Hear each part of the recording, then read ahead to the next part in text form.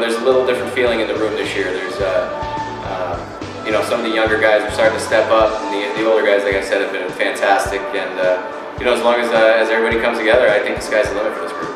Yeah, I think some of our strengths are definitely our senior leadership. They've done a great job so far of getting the younger guys just kind of indoctrinated into our culture and our team, and everybody's kind of on the same page. There's really no difference between our number 1 and our number 30. Everybody's on an even playing field, and they take care of each other. They're starting to become a family, and that's what we kind of wanted to get to.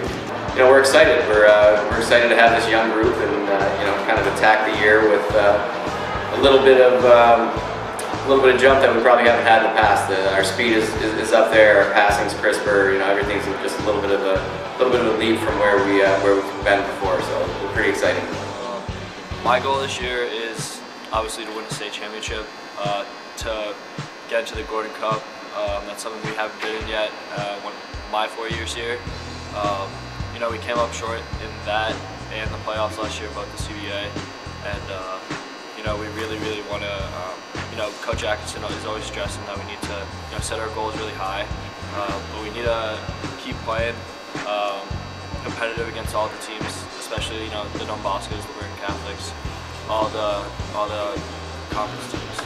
Speed is definitely one of our big keys. So Coach Atkinson last night in our scrimmages too, he's been stressing that we need to get the puck up and out and beat up with speed. Leading the defense, I think my main task and my main role is to just lead the younger guys. I'm the only senior back on D, so just gotta lead the younger guys, show them the way.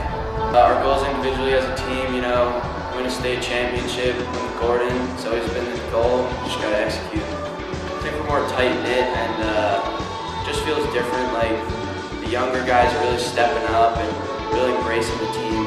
We're all coming together as a family.